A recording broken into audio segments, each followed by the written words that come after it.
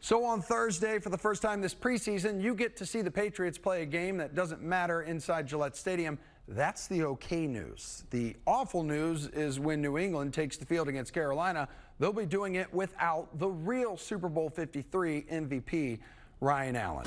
His sixth season run in Foxborough, it's over. The Patriots releasing the veteran punter, a big beefy 220-pounder, and a consistently stellar contributor to New England's special teams. Leaves with 3 Super Bowl rings on his fingers.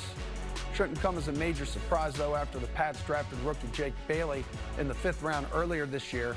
Allen's now former teammates reacting to the news on Tuesday.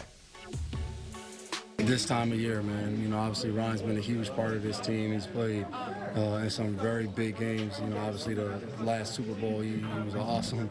Really helped us out a lot on defense. So, but Ryan's a really good player, man. I'm sure we'll be facing him somewhere down the line on another team. But, it's tough. Anytime you get to play with a guy for a couple of years, Ryan's been here since 2013. So you kind of build a friendship, build camaraderie, a guy that's always been around.